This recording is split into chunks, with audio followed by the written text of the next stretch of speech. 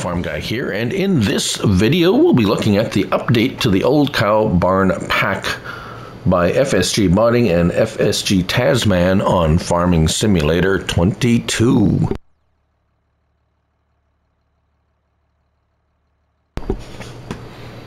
Sorry about that. Now, this is the second update for this cow barn pack.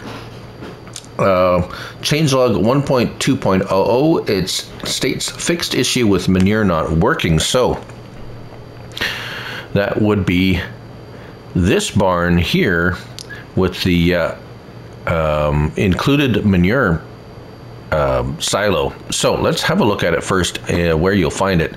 We'll find it under animals and cows, and we have two of them. One's going to be something like 20 slots, and the other one's 29 or 26 slots, something like that. So just be aware, I do have a full review of this mod in a previous video. We're just looking at the update and some curious bits. So this one's cow barn with a manure, which is this one right here. And you see it has the manure silo attached, and this other one is just a cow barn. Both contains, both will hold up to 75 cows.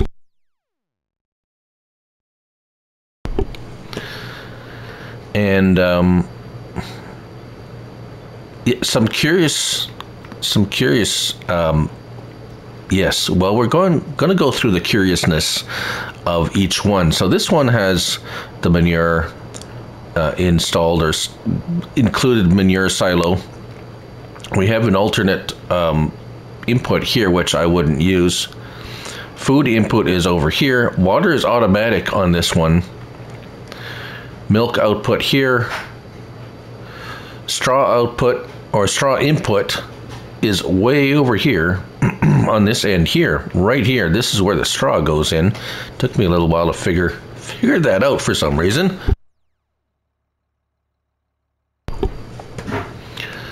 Right, and so that's this one. So I have filled it with 100,000 liters of food and 50,000 liters of straw. As I said, no water. We have slurry output on this one over here, so slurry and milk on this one. The odd thing is no water input, but you get slurry. So water's automatic, as I said. All right, so moving on to the next one. The next one was, if you recall, the one with water. So this one shows down at the bottom right, it has 150,000 liter capacity. I'm assuming that's manure. And then this one is, as we'll show here. So this one's a little different than the other one. Actually, matter of fact, it's very different from the other one in the fact that we still have the animal dialogue here.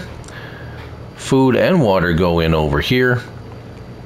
We have milk output here, but we do not have anywhere for slurry, and it doesn't show slurry as an output. And also, there's no straw input, only water and milk. So manure will not be produced from this one. There's nowhere to put straw in. And as looking at here, up here we have straw, slurry, milk, productivity, and food. Move down to this one, no straw, so no manure, no slurry, milk only on this one.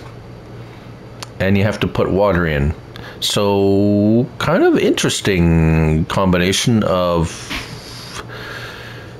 the two, but let's hop back over here. So what we're going to do, we're going to run this. We got food and straw, and we're going to see if it produces manure now. So we'll see you in a moment. So time has gone by, and we're into the next month, and lo and behold, look at what we got here. We have manure, and we have slurry and milk and everything. So looks like this barn is up and running as it should. We have a little gate here to access the yard here. I have some straw here to show you that yes, the straw does go into here loose or by with a bale. So it's curious to me why we even have the other barn as an option. I guess if you don't want to bother with straw or slurry, but you still have to put water in. So it's just a strictly milk producing barn. This one has the slurry and manure. Let's test out the manure though, because I don't see a trigger to fill, but perhaps, there we go. So no trigger, but we still can, as you can see here, fills that. Let's